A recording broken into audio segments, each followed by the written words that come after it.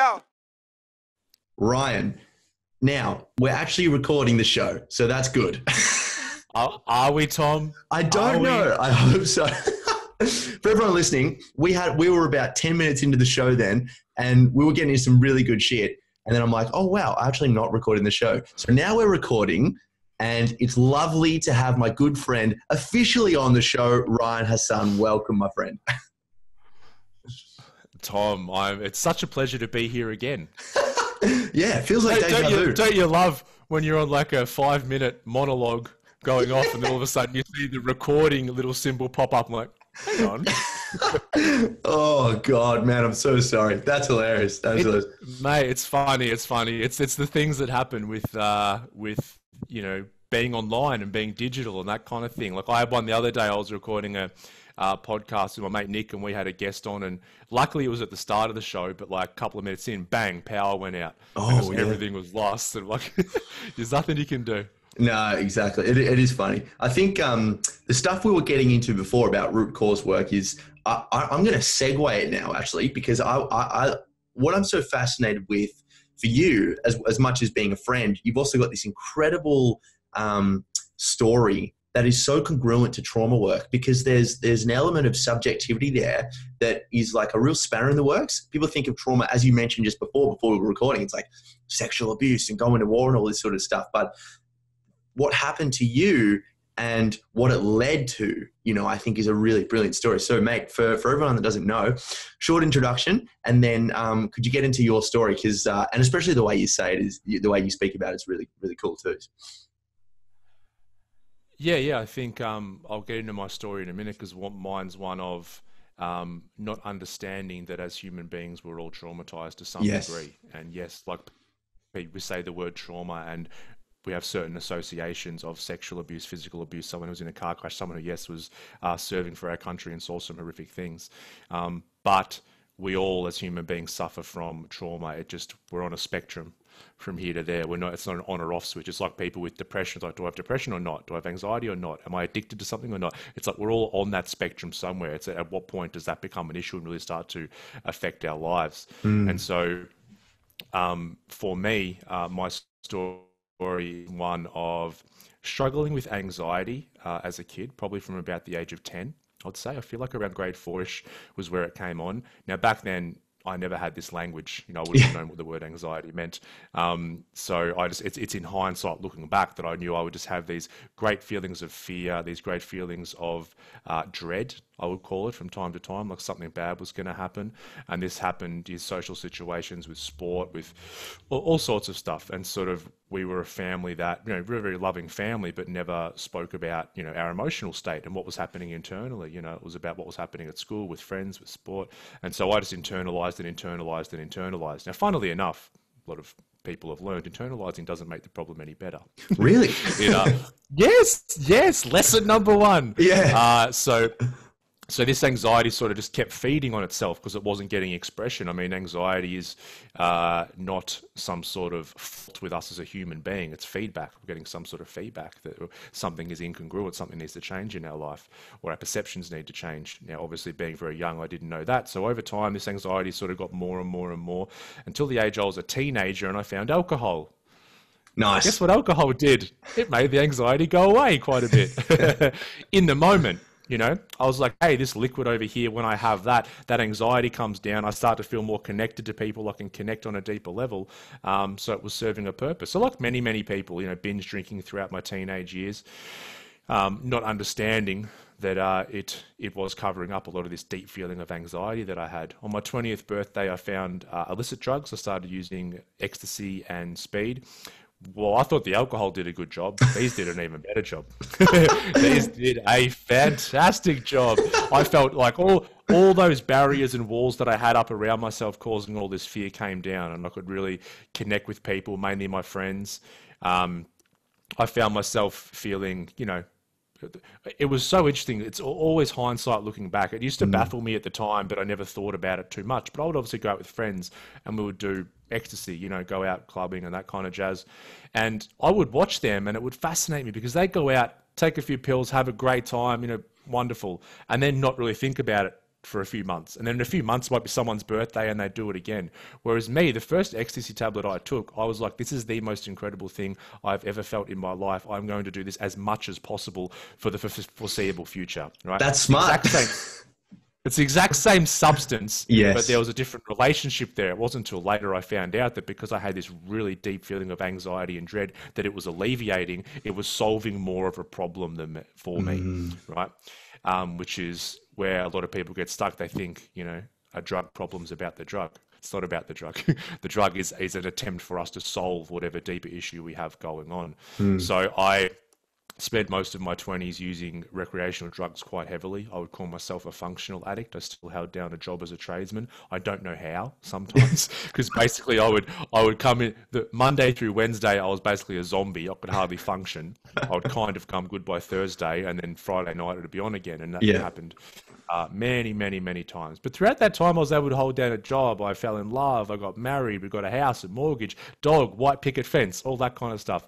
None of which truly satisfied me. I was the classic man who wore this mask that everything's okay and I'm living a fantastic life. So family, friends, you know, people would come to me for advice and just say, you know, you're killing it and doing all this blah, blah, blah. But I wasn't. That was all a front that I was putting on because internally I was struggling deeply, and that struggle was leading to binging on drugs and alcohol for a long time. 2014, my marriage fell apart. Something I didn't see coming. This was kind of the straw that broke the camel's back. From this point, it's like I'd just been holding together a semblance of a life up until that point. I think a lot of people struggle with that feeling. It's like we're just holding on, right? It's like just holding on to what? That's interesting to think about that. But like we're just keeping it together. I stopped keeping it together from that point. After the marriage breakup, I started using ice and GHB very heavily. That very heavily went to every day. And I just became a full-blown drug addict. I ended up living out in a drug house in the eastern suburbs, a place where people came and went all the time. No one really slept. I ran through whatever money I had very quickly, as you do in that world, and started dealing to support my habit. So my whole days were revolved around buying, selling, and using drugs. That was it. It's a very simple life. It's a very chaotic life, filled with drama, but it is very simple when you think about your goals. I'd shut out my close friends and family. So much guilt and shame comes with being a drug addict that people show that in different ways. Oftentimes people go the reverse and seem very arrogant and like they don't care. I'm yet to meet a drug addict who isn't riddled with guilt and shame. For me, my coping mechanism was just shutting out my friends and family and not letting them see the person that I'd become, so I didn't speak to them for a period of time, which was very odd because I'm extremely close with my family, especially my parents, but was struggling at that time. So being in that world, things happen. You know, your tolerance for the drug goes higher and higher, so you're using just incredible amounts. I was overdosing on GHB every second day. One of those was at the wheel of my car, which I rode into a wall on a freeway, and luckily no one else was hurt, thank God. I was arrested a couple of times, many moments along that journey that were rock bottoms, as you would call it. The one when I got arrested the first time and I was sitting in a jail cell looking at those white walls, and you have that moment where you're like, think about your whole life up until that point, and you're like, how the bloody hell did I end up here? Where did this go wrong? Yeah. And for me, I'm sure we'll talk about this, but for me, and I've worked with so many addicts or people with mental illness who struggle with this, because there hasn't been a trauma in a significant sense. Like, it's like, hey, if I was sexually abused when I was 8 and that went for 4 years and now I'm a drug addict, I can point back to that and go, that's probably got a lot to do with it. Totally. If I don't have any significant event like that, or consciously significant event, I look back on my life and go, I'm such a fuck up. I don't deserve. Who am I to be in this situation? And we start beating ourselves up further, right? And start comparing ourselves to other people. There was another moment on that journey which was quite significant, because I'd shut my close friends out as well, and they had somehow found out where I was living in this drug house, and 2 of my best mates rocked up to the house one day, and I'll never forget. It was such an interesting moment. It was normally there was people in this house everywhere. There were always people there, but for whatever reason at this time I was there by myself, and there was my dog. And I heard a knock at the door, and I immediately freaked out. We didn't like unexpected knocks at the door at that house. Okay, it's an automatic anxiety response. And I didn't answer it. Didn't answer the door, and then my phone started lighting up, and I could see my mate Phil and Matt out the front, and they were messaging saying, "Mate, we're at the front door. Like, come to the door." And I they hadn't seen me in the house. I mean, they saw my car out the front. In that moment, I had my two best friends literally a few meters on the other side of a door knocking because they just wanted to see me and wanted to help me with my situation. In that moment, I decided to crawl from the bedroom out to the hallway, which is the only area of the house with no windows, and just sit in that hallway with my hands over my head like this, just waiting for them to stop knocking and to go away. That's the guilt and shame that comes with being a drug addict. Wow. So from that point, after this, riding my car off, being arrested a couple of times, I'd lost all my worldly possessions, high-speed car chases. There's a book there. You have to teach me how to write, Tom, so I can write a book about this stuff. Dude, please do. Yep. I will at some point. And it got to a point where I'm like, okay, I'm going to have to start reaching out for help. It's a very, very dark place when you're deep in addiction because you can't see your way out. And it's kind of like you don't want a way out either. Because you can't see your way out, you resign yourself to the fact that this is your life. But because I had serious criminal charges in a court case coming up and I was looking at some decent jail time, I was like, I've got to try and, sort myself out. I was looking at rehab. It's like classic drug addicts, like you Google rehab. I've heard people say they go to rehab when they're addicted to drugs. What I found out was there's basically stay in rehab, private and public. Private rehab, $30,000+. I certainly didn't have that kind of money, and I certainly wasn't going to put that back on my parents. After I got arrested the second time, I did let my parents back in and my friends, which was the first step, basically, which was, a very, very tough moment. I remember I had friends in that drug world at the time, and after I got arrested and lost all money and drugs and everything, they stopped contacting me, and and then I was going through my phone this one night, looking at all these messages from like the last 6 months or so from close friends going, mate, where are you? And they were there for me, and I just ignored all of them. And I had this moment where I'm like, I've left them behind for these people. Like, what are you doing? That's when I reached out. And I consider myself insanely fortunate because in that world, a lot of people shut people out for so long. When they really want help, the people are like, get fucked. You haven't spoken to us for so long. Like, you've chosen drugs over us. I was lucky. My friends and family welcomed me back with open arms, which is a lot of people don't have. I remember going back and seeing my mum and dad for the first time, and that was a very, very hard experience. I remember kind of, mum's crying and telling her your son's a drug addict, a drug dealer, he's on criminal charges, all this kind of stuff was very difficult. I remember at the time when I was explaining it, I was talking about it kind of like I was in the third person. It's like this dissociation tactic. I remember my dad saying, do you understand how serious this is? I'm like, yeah, I know it's serious, but like, I can't, I can't deal with it. Yeah. I wasn't there. Yeah. I'm so used to escaping. Plus I was high at the time. And so I did this Google. So private rehab, way too much money. Public rehab in Victoria at the time was a 6-month waiting list. I'm like, Jesus Christ, I'm going to be in jail or dead in 3 months. So 6 months I just don't have. So I ended up finding a place in Dandenong, southeastern suburbs of Melbourne. It's like through a government company, but it's like a home-based detox. So essentially you do it from home, but you get some help. You get like a care and recovery worker, a nurse that checks in. They'll set you up with a doctor, psychologist, that kind of jazz. So I did that. I got clean at home. That wasn't, it was hard, but I'd got clean so many times before. It's like, that's what people, they're obsessed with this first little detox period and all that. And they think once they're through that, it's fine. Drug addiction isn't about stopping drugs. It's about staying stopped. Yeah. The physical hook of a drug's like this. The mental and emotional side is everything, right? That's why so many people, you'll go to a private rehab and you'll spend 1 month, 3 months, 6 months in a facility and you get ticked off as clean. It's like, no shit, you're clean. You've been in a facility for 3 months, right?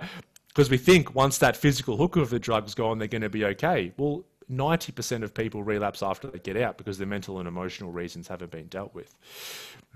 So I did this detox. I was 12 days clean. And then I relapsed, so got back on it. That lasted a week, and that week sort of turned out to be the most important of my life. During that week, my care and recovery worker had set me up to see a psychologist. And I was I know it was weird. Part of me was like, I wanted to get some stuff off my chest. I didn't know what I was going to get off my chest, but it's weird. Like, when you're in that state, there's something I haven't spoken about much. It's like your ego has taken such a hit, right? Because you got to imagine you're looking at yourself in the mirror and you're like, I'm a drug addict. I'm like 15 kilos lighter than I normally am. I look like shit. All this stuff's going on. You've shut out your friends and family, and the ego, for a lot of us men, our ego will still try and find something in that moment. It won't completely dissolve and you'll just admit defeat and surrender, which would be the right thing to do at that time. The ego is so strong that you take pride in how fucked up you are. So I was actually looking forward to speaking to a psychologist just to let them know how fucked up I was, because it was more than other people, surely, right? Yeah. This is how rampant the ego is. It's so funny looking back on it. So basically, I was set up with this psychologist, and I'd let my friends and family back in. I was telling all them, I'm seeing this psychologist Friday. It's all booked in, looking forward to talking to someone. Friday is when this thing was. Anyway, Thursday morning, 10 o'clock, I'm going through my phone, off my face again, just deleting old text messages. And I had this text message from earlier in the week from my care and recovery worker just saying, just that reminder, I've booked you in for Thursday at 9 a.m. for that psychologist. Now, this is Thursday at 10 a.m. And I'm like, what the fuck? I swear it was Friday. Like, I swear. Like, I was real weird. So I was beating myself up because I just missed this appointment. Literally less than an hour later, I get a random message on Facebook from an old acquaintance, someone, I met at a talk years before. I knew she was a therapist, but no idea what she did. Melissa, who's now, it's a whole nother story. She's my business partner. She's my partner. We have a son together. Anyway, we'll get to that. Yes. She reaches out and just don't give away the ending. I lived. I survived. So True. You didn't die? I'm a hologram. No. So she reaches out and just goes, hey, what's been going on? How you been? And classical me, I just deflect. I never wanted to talk about what was going on for me internally, just because I never had throughout my whole life. I found out later that I had a belief that I can't be vulnerable in front of people. So if I can't be vulnerable, I'll never show somebody that I'm struggling. That's why everyone in my life thought that I was killing it and doing fantastic. So I just said, yeah, it's been an eventful past year or so. That's really the words I use. But anyway, on to you. How's business going? How are you? Blah, blah. Anyway, a bit of back and forth, and I'm like, the conversation's done. And then she shoots me just one more message. She goes, I feel a lot of hurt in your heart. And I'm like, I can't disagree with that. Yeah. I'm like, yeah. And then she said to me, you're a Pisces, aren't you? And I'm like, yeah. She goes, you like putting other people's happiness over your own. And then that's something, it was weird, because I'd just been thinking about that concept the previous day or so. So Whoa. She said these two things that just sort of resonated very deeply. I'm like, all right, where are you going with this? Witch doctor? Yeah. And then she said to me, hey, would you be up for just doing this quick little exercise? I'm like, yeah, whatever. I'm not doing anything else. Right? So she goes, grab a pen and paper, and I want you to write something down for me. And it was weird because I was sitting in the place I was living with a laptop, and there was some other dude who was using drugs. And I grabbed the laptop and I'm like, I'm going to my room. I'll be back soon. I'm talking to this girl about something. He's like, oh yeah, whatever. Nice. And so anyway, I got this bit of paper. She said, look, what handed are you writing? I said, I'm left-handed. She goes, use your right hand and just start to write down just a couple of emotions. Like, just tell me what you're feeling. Just like tune into your body and just let it go on paper what you're feeling. Now, it was so interesting what came out of me, because I'm someone who I basically ignored negative emotions my entire life. I was addicted to positive emotions. I was addicted to feeling upbeat, joy, ecstasy, all bliss, I was obsessed with it. That's why I became a drug addict. Whenever I was feeling lower emotions, I needed to change that immediately because I hated it. So I never acknowledged them. I just escaped. So writing down, I was writing things like defeated, broken, dead inside, sad, scared. And it's weird because when you write with your non-dominant hand, it's real like squiggly. It looks like a child's writing, which is kind of what's going on. Yeah. There's a scared child in there, right? And so anyway, I wrote this stuff down, and it was this moment I just went, whoa. It sort of stirred something up. Like, that's sort of, for someone who's never acknowledged anything like that, to actually acknowledge what you're really feeling is quite confronting.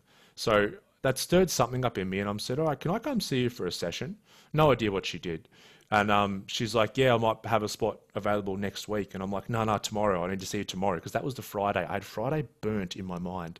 And then a couple of minutes later, she goes, I've literally just had a cancellation. Someone just messaged me and they've cancelled tomorrow. So yeah, you can come in at whatever time it was. So I was like, hey, I don't believe in much in my life at this point, but I'm going to go. I'm going to go tomorrow. So I walked in the next day. I had no idea what she did. She had no idea I was a drug addict. She admitted later when I walked in, she was like, whoa, because she'd seen me a few years before and I was about 15 kilos lighter than what I was then, and just in a disheveled state. She goes, the clothes you were wearing. And I'm like, it was so funny because before I went there, I was making a real effort to try and dress up nice. This is the state that I was in. I walked out of this place going, this is the most I've dressed up in the last year. I look fantastic. She's like, you look fucking horrible. And, anyway, I got in there and I spent about 3 hours in her office and we spoke about drugs for about 2 minutes at the start. And she explained it. She said, look, you've got so much of these heavy emotions down here that you've escaped from and not dealt with throughout your entire life that you're seeking drugs to block those out. Yeah, so whenever you stop, they'll come back to the surface. When you stop, they'll come back to the surface, and you can never win that battle. And I was at a point where I used so many drugs, they were barely even suppressing them anymore. Like I wasn't, a drug addict knows that. It's like you're not even taking drugs to get high anymore. You're taking them just to not feel the crippling come down that comes after it. So it's like really a no-win situation. We then jumped into my traumas that I didn't know that I had. Wow. Yeah. So we found out that the two big things we worked on that day, which really just lightened the load for me so tremendously, were two beliefs that I have. Our whole world is made up of what we believe. We filter our reality through our belief systems. We all have our own individual set of beliefs. That's what makes us a little bit different. When two people argue, it's not two people arguing. It's just a challenging of belief systems that's arguing with each other. Yeah. I mean, but people have wars over their belief systems, right? And all belief systems are false, which we can get into that, right? Breaking that down. But at this point, I basically, after chatting to Melissa, found out that I had a belief that I couldn't be vulnerable, like I mentioned, which meant I just couldn't let my walls down for anyone. Like I hadn't cried for 10 years, possibly 15 before this point. I was about 30 then, and I just hadn't cried. I didn't realize that was extremely unhealthy to not let yourself cry. Because that whole cultural thing, like, boys don't cry. Yeah, very mentally ill boys don't cry. Yes. I had a belief that I can't be vulnerable. I also had a belief that not only didn't I love myself, I hated myself. Like I genuinely hated who I was as a person, and not just because from when I was a drug addict, but from years before as well. My ego would tell me like I was into affirmations and stuff, like I love myself, I'm awesome, all that kind of stuff. My subconscious programming was a deep-seated hatred for who I was as a person. That's quite confronting to find out, but then Melissa said to me, look, that's what we get to work on. So we jumped back into when these belief systems started. Every belief that we have about ourselves starts in a single event, an event with a very strong, heavy emotion attached happens, and we create the belief system in order for us to try and cope with the rest of our life after that, because we don't want to feel the heaviness of that emotion quite to the same degree again. Now, the funny thing is, we do it as a protection mechanism in the moment, but it creates so much heartache later in life because, like I said, if I have a belief that I can't be vulnerable, it might protect me in that moment, but then moving forward, it becomes super destructive because now I haven't had an outlet for decades after that. And same with the not loving myself. So we jumped back into a couple of memories where I created those beliefs. Things that I remember, the two events, one when I was 4, the other one when I was around that age as well. One memory was one I did know about consciously because myself and my family would joke about it all the time. Like it was quite a funny event when it happened, which I'll get into in a minute. The other one was something that I hadn't thought of in decades that was sort of stuck in that subconscious and controlling a lot of my life. But yeah, one of them was when I was 4, my brother's 14 years older than me, right? So he was 18 and he was like my hero. My brother was everything because he would like kick the footy with me, play cricket with me. And looking back on it, I'm like, how much fun is that for an 18-year-old to play with a 4-year-old? But I was having the time of my life, right? So anyway, he's 18. He brings home the new girlfriend to meet the family, right? And this is now his wife, and they've got kids who are like 21 and 23. Wow. So he brings her home, and he's met my mum and dad and everything, but I hid under the coffee table. And I would not talk to her, right? I just hid under the coffee table, and it became just this big joke because me and Donna, we're such good friends now, and we always joke under the coffee table, and it comes up from time to time. So I always had it like consciously that it was just this kind of funny thing that happened. But we went back into that event, and it was very, very traumatic for me, right? Because I saw her as this is the person that's going to take my brother away, and my brother was my whole world, and she was the one who was going to take him away. And so we had to do some work where I had to actually sit with and process that emotion that was stuck all those years prior, And we also did some work, what we call inner child work, and I actually went down and spoke to that 4-year-old and helped him understand what's going on. Yeah, because all this trauma work is you have to deal with the energy, the emotion, right? Which is the most important. You have to actually be with it 100% because the emotion's stuck. Yeah. And then we have to, once that's dealt with, we can start to actually reframe the experience, because we can't reframe the experience without dealing with the emotion, because the emotion's so strong. Like, we think we're rational, critical thinking human beings. We're run by our emotions, like so completely run by our emotions. So that's why if you go back and start to talk about it or just reframe an experience, it's like that conscious mind's going, okay, I get it, I'm moving that way, but the subconscious and emotional body is moving that way. And whenever you're in dissonance and pulling in both ways, that subconscious and that emotional body will win that battle every single time. Yeah, that's why we're like, when people say I shouldn't be feeling like this, or someone said that and I shouldn't be feeling that way, she never said that. You are feeling that way, and there's a reason for it. Yeah. So yeah, I was able to unpack those. So when I broke down that I can't be vulnerable one, that was just huge for me, because when I broke down that belief system, guess what I did? I started bawling my eyes out like you would not believe. So you could imagine this 10 to 15 years of built up, unexpressed sadness and tears just came pouring out of me, like completely pouring out of me. I wept. I was just weeping for, I don't even know how long, I can't remember. That was so confronting at first, but my God, did I feel good after that. Right? It's just this pent-up energy leaving the body. When I was then able to deal with the belief that I didn't love myself and actually accept myself, that was the moment for me that I didn't need to use drugs anymore. Because when I realized I'd made this decision about myself that wasn't true, like how dare a 4, 5-year-old, 8-year-old kid ever decide that they don't love themselves as a human? We would never condemn another human being to that. Yeah, but we do that to ourselves. Not consciously, but subconsciously. And so once I dealt with that, I just had this moment where everything, this anxiety, like, you got to imagine, it's like this clenching or this just holding on to a bird rope or something. It's just happened my whole life. All of a sudden, that just loosened. And it's like I took the first deep breath since before I had this anxiety when I was 9 or so, you know? And in that moment, it's like the first time I felt present with who I was, or the first time I accepted myself as who I was in all this time. And I remember there was this moment of silence, right? And like, because I have my eyes shut through this process, I'm doing all this internal work. And then Melissa said to me, "Oh, what's happening now?" And I remember I had this tear run down my face, and I'm like, I'm completely and utterly with myself, and there's nowhere else I'd rather be. And I still get tingles talking about it now, because in that moment, that was when I knew I no longer need for drugs, because drugs are an attempt to escape ourselves, right? Why do I want to escape myself? Because I'm in too much suffering, I'm in too much pain. When that pain and suffering stops, there's no longer a need to escape. So that's why I always say to people, it's not about the drug, it's about the pain.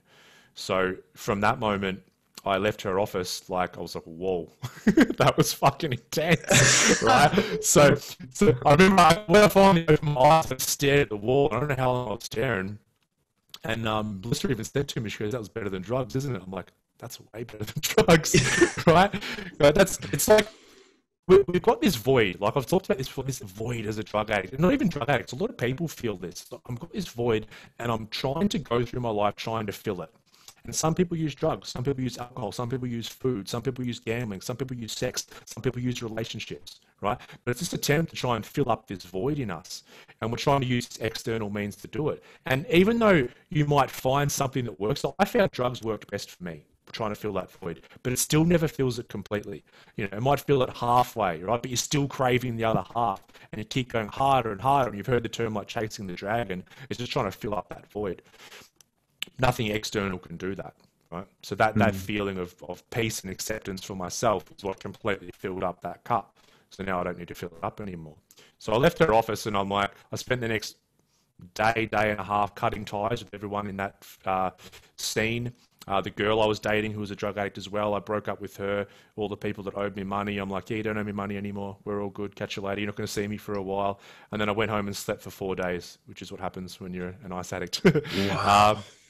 Yeah, and then it was from there that I got very curious about what other stuff I had going on in here. So I just wanted to keep unpacking and unpacking and unpacking, so that I could just keep, feeling it's like it's like Pandora's box, which I found out this stuff never stops. But at the time, it's like you just want to keep removing a lot of these old blocks, because in those moments you realize that all this stuff that you think has been in your way has just been yourself in your own way, which is basically your belief systems and emotions blocking you from being the person that you want to be.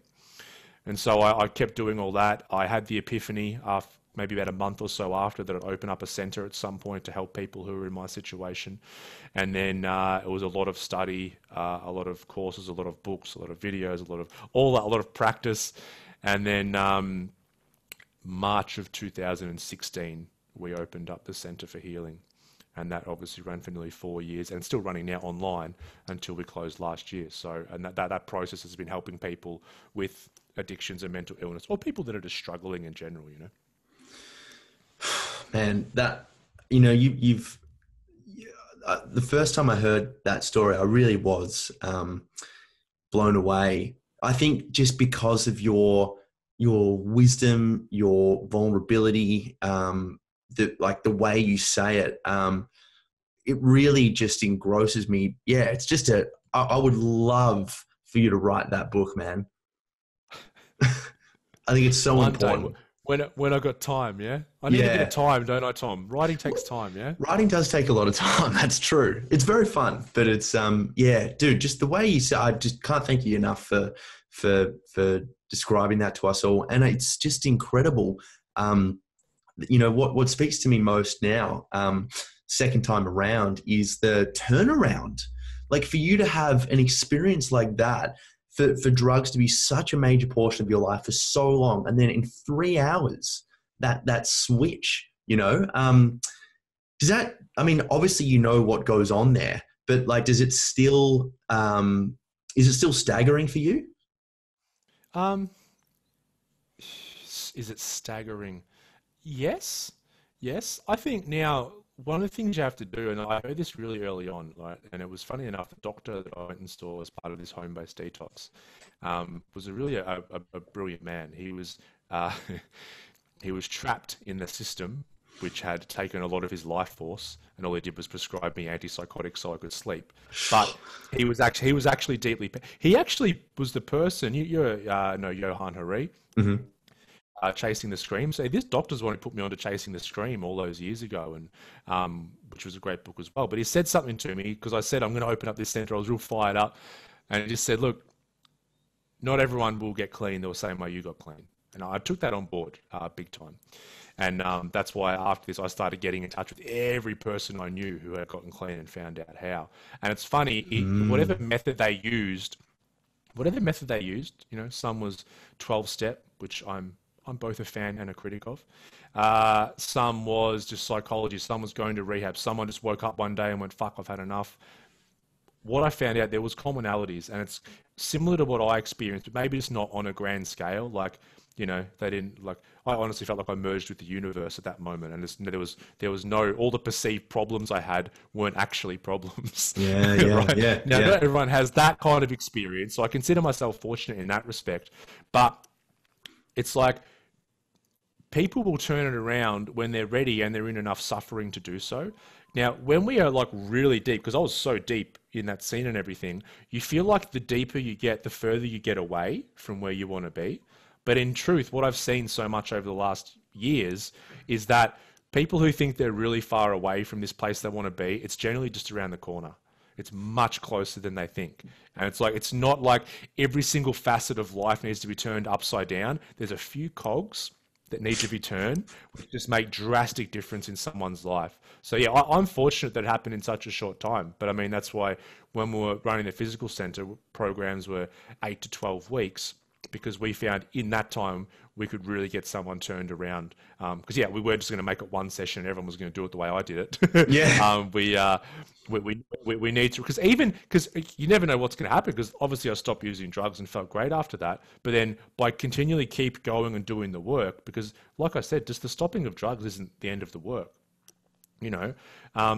By going through that work, I then just found out that this is what I wanted to do with life, and I started finding meaning and purpose. Yeah. And this is where some people can get tripped up in this world, yeah? Because what happens when you here's the thing, like, if you imagine 3 steps, like whether it's mental illness, addiction, whatever it is, address these past traumas, address these negative patterns and these emotions that we have stored throughout our life. That's probably the most important, okay? Foster, you need to surround yourself with people who are lifting you up and not bringing you down. So you need to be very, very aware of your connections. Yeah, so connection's so important as us human beings, and we want the right connection.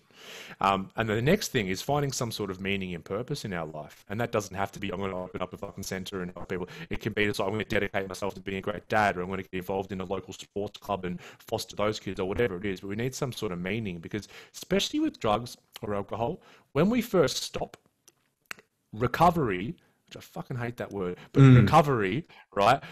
Recovery is like our sole purpose, right? So all we're doing is like, I'm getting clean and I'm staying clean. And our family and friends and like people who are there, they're clapping us along and we're getting cheered and we get all this positive affirmation from it. And we're really fired up and excited. And I see so many people slip up because they don't find any other purpose. And what happens, whether it be a few weeks, a month, a couple of months, what will happen? All of a sudden people stop cheering now. It's like you've been clean for a couple of months. You know, it's like now that purpose that you had, if you don't find some other purpose, this is when people can now fall back into old traps because their purpose became about being clean. Now I'm clean. Now what? Then we feel there's like a void left there. And if we don't address that, we can get sucked back into these old patterns.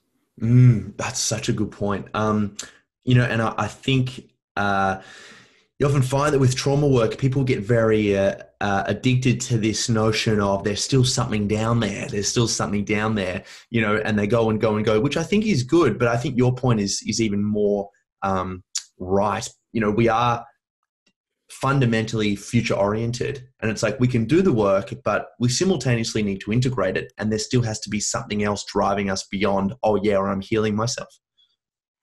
Yeah, 100%. Yeah, I think there's you do need to go back and do that work, and you also have to have that future pulling you, and then you've also got to have this awareness. Yeah, so you can call it tools if you want, but it's just awareness in the moment of when my thinking is getting off track and when I can pull it back on track, or when I have an emotional disturbance that I can sit with and deal with, because then we stop accumulating, right? That's the whole thing. Like we don't want. It's like you can say, "Oh, yeah, I went to see a psychologist every week for 2 years." I'm like, that's not a success. Yeah, that's so much more than we're needed, right? Because it's like you want to give people the tools so that they don't come back. Yeah, because it's one thing. It's like I let go of all this baggage and went back to life and accumulated more baggage. Now I've got to go and address that baggage, and it's just constant back and forth, back and forth. But I think if you can help people with their trauma, but also teach them the ways to be with their emotional body, which is the most important, and not escape it.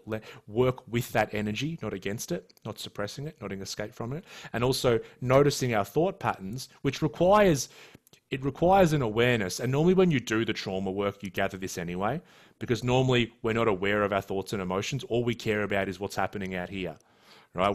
We're obsessed with what's coming in through the senses, right? But that's just one thing. So you'd imagine we are aware of three things in this life. We are aware of events, just things coming in through the senses. We're aware of thoughts. We're aware we have this voice up here that doesn't shut the fuck up.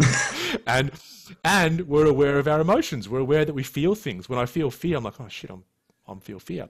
So we're aware of those three things. And most people just care about events. Yeah. So what happens? They get a disturbance in their thoughts or emotional body. Then all they want to do is change external circumstances to make this stuff feel better. And the problem is they do it and it works to an extent, but it hasn't dealt with the actual cause. So then after a while, all this stuff gets stirred up again. I'll change again. Stirred up. I'll change again. And it's just this never ending thing that goes on. Whereas people, when you normally go to do the trauma work, you realize, my whole reality is filtered through these thoughts and emotions. If I start to work with them and be in relationship to them, then the way I perceive external reality starts to change. You know, the amount of people that I've worked with, it's so hilarious, and they're complaining about their wife, that she has this and this and blah, blah, blah. We do some work on their emotional baggage around relationships or their mummy issues or whatever it is. They come back the next week. How's things going with your wife? Oh, mate, she has changed. She's a completely different person. I'm like, she's not different. You're seeing her differently. It's so funny. Yes, that's brilliant. So I think having the tools and awareness, because it's like watching a movie. If I'm watching a movie, I realize that movie isn't me. Yeah, and even though I get caught up in the emotions of the movie, I still have this distance from it. So we see external reality like that. Like when I look at two people across the street, I'm like, that's not me. Yet, when I look at my thoughts and emotions, they're so close. Yeah, because the thoughts are kind of up here. Emotions are generally heart-based into the stomach. I just identify with them as me. As soon as I'm identified with them as me, I can't be in relationship with them and I can't actually work them. Yeah, this is what it's like. This is, I suppose, what being unconscious is all about, when it's acting out unconscious thought and emotional patterns. So as soon as I then start to separate myself and see my thoughts and emotions as something out here as opposed to in here, I can be in relationship and I can work with them, right? And that's what we're talking about, like tools in the moment that we can deal with so we don't accumulate any more baggage. And then, yes, the purpose is important as well.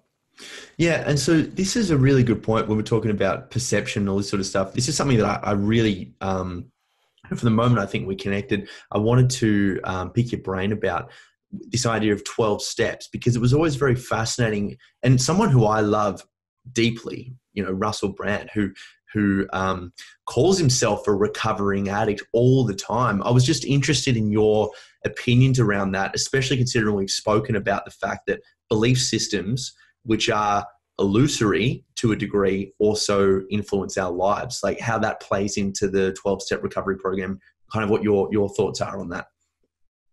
Yeah, so I said before, I'm a fan and a critic, so I'll try and clarify that. I love Russell Brand as well. He's fantastic. He's a wonderful human being. And so here's the thing. 12-step has been around for a long time, and it's a free service. It's a community that people can go to and get help. Like, that's fucking amazing. There's a free service, right? And like, I know people who I was in the scene with who have done 12-step and it saved their life. So who am I to tell someone this particular thing over here saved your life? It's bullshit. I'm not, right? Because at the end of the day, it's whatever works for people is fantastic. Now, we're talking micro scale. Let's talk macro scale. It is my strong belief that for us to take addiction recovery, if I want to use that term, to the next level of evolution in this, or next level of consciousness, it will take something different than a 12-step approach. Okay, so I think when it just evolve, and some of the teachings are fine, doing inventory on your whole life and doing there's nothing wrong with that. That's fantastic. But there's a few things there that just need to be changed. The whole sobriety thing is a problem. Identifying as an addict is a problem. Once again, we talk about beliefs. I'm an addict. If I believe I'm an addict, no, I haven't taken drugs for 10 years, that doesn't make any sense to me. This is programming for the subconscious. Renunciation, like I speak, you know, in spiritual circles and that kind of thing. Renunciation is horseshit as well. Because the thing is, whatever I renunciate, I'm tied to for the rest of my life. Yeah. Yes. Absolutely. So whether I'm using drugs every day or I'm renouncing drugs and staying away from them every day, drugs are controlling my life. Brilliant. Right? Okay, so that's why, renunciation I'm not a fan of. Like, people are like, oh, so you know, people ask if I have a drink. I still have a drink. I didn't for a little bit, but now I do. It's a very different relationship to alcohol, because once again, you address the traumas, then there's a different relationship. I used to be able to, I would start drinking and couldn't stop. And I would either drink incredibly a lot or that would lead to using drugs. Now I can have 2 beers and that's it, because once again, it's the internal stuff. The pain has changed. When the pain has changed, how we use things becomes very different. People say, oh, so you'll never use ice again. And it's highly unlikely that I'll ever use ice again. But I'm like, I don't even think about it. Like, I don't think about whether or not I'm going to use drugs again, because I just don't care. Like, it's not on my sphere of awareness. It's like this, right? Let's say that I need to lose weight, but I keep eating pizza every day. Right? And so I'm like, I've got to lose this weight. I'm renouncing pizza. I'm going a month with no pizza. What do I wake up thinking about? Very good. And what do I go to sleep thinking about? I'm thinking about it now. I'll never renounce pizza. No way. For sure. Yeah, like I said, the whole sobriety movement is very, very interesting to me, because there is, like I said, there's so much guilt and shame as well involved with being an addict. And I think a bit of that can creep into that world as well, because I know if someone, you've got your certain amount of days clean, and if you slip up, it's like, you know, you got to start your days again, and, you know, blah, blah, blah. And it's this big, you know, guilt trip. And I've even heard, I'm pretty sure, like, a friend was telling me, I caught up with him, I might have just said, oh, do you want to grab a beer? He goes, oh, no, I can't, because I'd have to start my days again, and it's been like 3 years. And I'm like, but you're an ice addict? He goes, yeah. why can't you have a beer? It's like, nah, any substance. Like, where do you draw the line? Yeah. Cigarette, coffee, can you have caffeine? Because caffeine's a psychoactive drug. Like, where do we draw the line here? You know? So, yeah, whilst it's saved many lives, it's a free service, I do love it. There's just a couple of things that I think we need to reframe. And I think people are understanding addiction a lot better now, because there's more books being written, more people talking about this stuff. Myself and my friend Matt have done a course on families of addicts. So trying to help the families understand, because families just freak out because what we don't understand, we are afraid of. Okay. And people don't understand addiction. So the way we interact with addiction comes from a place of fear, which is just a massive problem. And I get parents or partners or people ask all the time, what do I say? What do I do? And they want like a list of the exact things to say and do. And I'm like, if you're in a state of fear because you don't understand addiction, it doesn't matter what I tell you to say, it won't work, because you're coming from a place of not understanding and fear. You know what, man, talking about belief systems now is, is like getting down to the root of phenomenological experience. This is like the root of human behavior. Very, very deep work. But what you're talking about, attaching yourself to this notion of, I used to be a drug addict, now I'm a recovering ... drug addict. It's still got drugs in the scenario there, even though you're not using anymore. I was working with a guy who moved away from Christianity, as another belief system, if you want to put it on that same plane. And then he had a near-death experience and then attached himself to fundamentalist Christianity. And his relationship to Christianity changed, but he still met, and this is obviously between us and the listeners, and I love this guy, but, it was still under this ceiling of Christianity, as opposed to what I think you and I are talking about, abstracting out under the belief system that there are belief systems that define our lives, And I think it's a really good point you made as well, because whatever gives someone meaning and purpose, obviously not including the fact that people are using that to kill people and all that. If we're all getting along, best of luck to you. But I'm really excited about this evolution in consciousness, where we're starting to see what belief systems look like for us all, including myself. I'm constantly trying to figure out, what do I believe to be true so I'm unconscious about it, and it kind of segues into my next question. When you're working with someone who is a recovering addict, when you're dealing with the purpose and the meaning stuff so that they can transcend this idea of, drugs are in the past now, how do you help their ego, I suppose, attach to some kind of new idea of who they could be? Yeah, well, you have to clear up the old limiting beliefs first. Okay. This is where people get into trouble, because people, they want to make these lofty goals for what they want for the future. It's like, I'm going to do this, and they get all these ideas. But if they still have these old beliefs that I'm not worthy of success, I'm not worthy of love, I'm not good enough, I fear failure, I fear success, what's happening? They're just going to take their old programming, which they've used to they've sabotaged themselves with their whole life, into these future experience, and they'll just sabotage that as well. So it's like you have to kind of clear the decks first. So it's like that's why it's got to be done in that order. It's like, let's get rid of all these beliefs that are causing a lot of sabotage and everything, and then once that's happened, then let's decide what purpose and meaning looks like. Because oftentimes someone will come in like, I definitely want to do this, but then you clean house a bit back here, then all of a sudden, because we need beliefs. Like, if we want to talk deeply about beliefs, it's a very interesting topic, because we need belief systems, because it helps us generalize and give us a framework for being human. The human brain, one of its main objectives is to conserve energy, right? So we need these beliefs to start to generalize and stereotype, not just people, but things as well, so that we don't have to use so much energy. Otherwise, I'd have to analyze every single bit of data that came into me, and that's just too much for the brain to handle. We'd be in all sorts. So every belief's an illusion at the end of the day. It's like, if I believe that I'm not worthy of love, that's true. If I believe I am worthy of love, that's not true as well. So it's like, which illusion do I want to believe in at the end of the day? Yeah. But we need to sort of clean out. So what happens, there's a big wide world out there. Now, we can never see the whole lot, like I said, because it's too much stimulus. But the more limiting beliefs we have, the more the world looks like this. It's like tunnel vision. we see a very limited experience in the future. Yeah, because we've had so many patterns and everything happen in the past, we just project that onto the future, so it becomes a predictable future at the end of the day. Yeah. It's like, oh, I know this is going to happen. I'm going to do this and this, blah blah blah, and then we get very disillusioned with life. This happens not just in drugs. This happens. It's called when Saturn returns, right? When we're around 28 years old.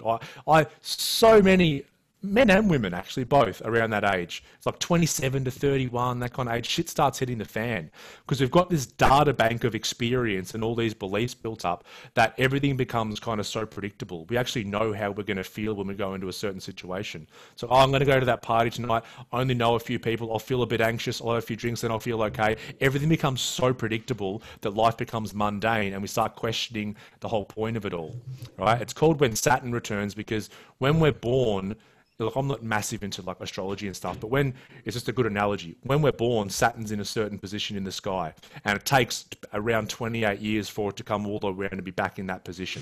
So when Saturn returns, we're kind of at that point in our life. So because everything becomes so predictable, we feel like because when we're young, we're so excited about shit. It's like, yeah, we're at school, I'm going to do sports, I'm going to go to my mate's house, we're going to have a sleepover. We go through high school, we can't wait to get our license because that represents freedom and a big unknown world to us. I want to go out in the workforce and make money. We don't realize how much that sucks. But we're very excited about it. We're excited about, going out and drinking or having drugs, excited about meeting girls and all this stuff. It's exciting because there's possibilities out there. And we hit this point in our life where we're like, oh, I've done all that. Now everything's somewhat predictable, right? And this is when people start to ask these deep questions like, why am I here? Like, what is this existence? And that puts people in existential crisis, which then brings up a lot of their unexpressed baggage throughout their whole life. So it's an interesting age. I don't know how we got onto that. I don't know what the question was, but we've ended up there. We have ended up there. And I think it actually buds like another question. How do you help people deal with that existential pain as they're moving through that process? Well, you have to frame the experience for them because they see it as a really bad thing. I see it as a fantastic thing. Spiritual breakthrough. Yeah, that's it. So what happens? They come in and they'll say this. They'll say, I don't know who I am anymore. I'm like, great. Yep, we're on. They're real depressed. They're depressed. I'm like, whoo! Here we go. And then I'll say something like, I just want to go back to the way I was. And we're like, no. Yeah, we don't want to go back to the way we were because the way you were has led you to being here. Yeah. This takes an actual breaking down of the personality and the ego to rebuild something that's going to create more fulfillment. So it is an uncomfortable process because you have to break down parts of yourself that have been holding on for so long. It's like we've exhausted so many options in life. The ego has exhausted so many options that it's like, oh, I've got nothing else. Yeah, and then this is when this crisis comes on. So it's just breaking down and rebuilding. But you've got to one of the things I do is just reframe that experience because as soon as they see it as a good thing and they understand that if they do the work, what's on the other side of it, they get a bit of juice. They get a little bit fired up because the last thing you want is someone in complete apathy because then they just haven't got the juice to do the work that's required. But it's very important to reframe that experience for people. God, yeah, it absolutely is, and it's funny how we develop these ideas around breakdowns and breakthroughs. I was wondering, just to kind of finish up, and I don't want to, but if you could, given what you know now, dude, how would you kind of change the educational system so that we can better, be better prepared for this idea, this inevitable ego death, all that sort of stuff? Yeah, it's teaching kids to accept, or teaching kids about emotions, teaching kids to be with themselves, and teaching kids to completely accept whatever state they're in. We get into so much problems because we have been indoctrinated from when we're young that if we're feeling not great or emotional, whatever it is, that we shouldn't accept that. And that's the problem. That's the problem. Like with someone, like you said, like these words breakdown and breakthrough, like they help describe it, but they're a complete non-acceptance of the reality of what's happening. Yeah. Like we are so bad as humans at just accepting what this experience is of being human. We resist and resist and resist. So I think, yes, my job has been mostly about repairing myself, who was a broken adult, and repairing other broken adults. So how do we change that? So we try and have less broken adults. Yeah. And I think we do that by teaching kids very, very young emotional intelligence, what emotions are, how we be with emotions, how we be in relationship with emotions, in turn, how to be with ourselves. Okay, because that's, great quote. One of man's great problems is the fact that he can't sit in a room by himself for an extended period of time. Right? We need distractions. Yeah. So it's like if we just teach kids this at a very, very young age, then we stop so much of the broken adults, because the issues we run into is an accumulation of emotional baggage. Okay. When an emotion comes up, we do one of three things that doesn't deal with the emotion, right? We suppress it. That's the classic. When that emotion comes up, we're like, get back down, right? We escape. This was my expertise. We'll generally be good in one of these areas, but mine was escaping. As soon as that emotion came up, bang, drugs, alcohol, gym, like even healthy, addictions. Nice one. Yeah, well, that's the thing. Like I used to go to the gym obsessively, weigh every gram of my food. Like I remember I would weigh out boiled chicken breast and I needed 250 grams and it was 249 and I'd cut a little bit to make sure it was the 250. Like that's fucking crazy. Anyway, right? So what happens is obsessively trying to escape, because the gym would help me not feel those emotions. So we escape or we project. That's when an emotion comes up. We just want to throw it at someone else. Let someone else take it because I don't want to. What happens? One of those three things mean that the intensity of the emotion will go down, but it won't leave our body. It'll just hum in the background. You can imagine we've got an invisible backpack on when we're younger. Every time we go through life and something emotional happens and we don't process and let it go and take the feedback, we throw something in that. We throw it in that backpack, and over time, that thing gets heavier and heavier and heavier and heavier, right? And sometimes we will let stuff go, but generally more stuff's going in that's coming out. So the load increases throughout our life. When that load gets very, very heavy, that will show up in some people as depression, as some people as anxiety, in some people as borderline personality, as some people as bipolar, some people as drug addiction, some as alcoholism, right? It's like this is all surface stuff. Yeah, mainstream, the system now looks at everything as it's its own problem, but it's just feedback of this deeper stuff that we've got going on. And so if we can teach kids how to not fill up their backpack and how to, if they feel like it's starting to get full, right? If you've got the tools and the awareness when you're young, how to do this stuff, oh my God, the way that it changed society is incredible. But then also teaching kids that if that thing is getting full, they feel completely safe to reach out and speak to someone, especially parents, then you got to imagine the backpacks of millions of people being so much lighter. Well, imagine what we could do then. Well, imagine what we could do then as a society. We've all got light backpacks. So the problem is, the more heavy our backpack is, the more we're obsessed with ourselves. Yeah. Yeah. If I'm weighed down by this thing, all I can think about is, fuck, this is heavy. I need to try and stop this. If my backpack's light, I'm all of a sudden thinking about other people. How can I help this person? How can I help that person? Yeah. Yeah, absolutely. I think, even just, relating that to my own experience with little things as a child, you don't have to be like, your first day of school, you don't have to be afraid. Like little things like that. Yeah. It's just like, I'm starting not to trust the way I'm feeling because I shouldn't be feeling like this. That makes dude, honestly, I do not say this lightly because I've done a lot of podcasts. This has to be one of the most informative ones I've ever done. Seriously. I think the way... Do you say that to all the girls, Tom? I say that to all the girls. I actually say that to every girl. No, I'm joking. I just think that the way you... I'm not... My ego isn't offended if you do, Tom. Yes, absolutely. Well, it should be. No, the way you describe these things is brilliant, man. And I think I think what it helps the most with is breaking down the taboo and the fear associated with being trauma-informed and doing the work, because this is at the root of every issue. If we really are comfortable being who we are, and that's fine, we just get that. I mean, abstract that out to inner peace, world peace. If we're all happy. Yeah, that's the saying, hurt people hurt people. That's awesome. Yeah, mate. No one who's happy and content wants to go out and try and belittle or hurt another human beings. The less hurt people there are, the more love. Yeah, absolutely. Absolutely. Dude, can you give us some book recommendations, like 3 to 5 of the ones that have really kind of shaped your view of this sort of stuff? I love The Untethered Soul by Michael Singer.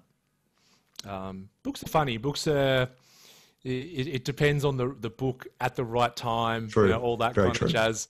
But that book spoke to me at an important time for me. So The Untethered Soul, Michael Singer. Let me think. I think Johan Hari's books, we mentioned him. So Chasing the Scream, about the war on drugs, about how completely fucking ridiculous a war on drugs is. Yeah. That's a good one. Also Lost Connections, his book about depression, which I think sheds a lot of light on why if I went down the street and started asking people randomly what causes depression, then the vast majority will say it's a chemical imbalance, and namely a serotonin deficiency, which has never ever been proven to be correct scientifically. Yeah. God. Marketing strong. Very good. Yeah, those ones. Some of Dr. Joe Dispenza's books, mainly probably Breaking the Habit of Being Yourself, is a good one. And yeah, that'll do. That's brilliant. Yeah, brilliant. And yeah, they are great books. And The Alchemist, for a non-fiction one, The Alchemist is a beautiful story. Yeah, Mr. Coelho, very good. Yeah. Now you're doing a lot of work yourself here, mate, and if people can have access to your brain, you've got the podcast, you've got the coursework. Can you tell us a little bit more about how to find you and what's coming up as well? Yeah, so the Center for Healing on Facebook, Instagram, and YouTube. We do a fair bit of content on there. Woke Blokes podcast on all the podcast places. Brilliant.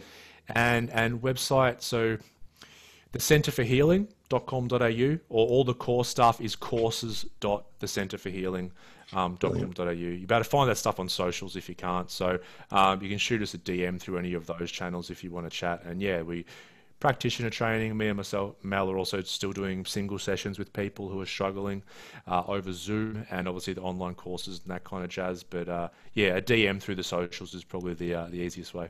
Best way to do it. Brilliant. And mate, just some practical advice for someone who, I suppose this really resonated with, whether they're trying to get some trauma work happening, they think they might be addicted, subjectively speaking. What's one tool that they could do right now, apart from obviously reach out to you? I was about to say message me. Yes, that's right. Because what happens, you said something interesting. It's like if this resonated. So what happens when people are struggling with stuff, we tend to get in this state where there's no hope.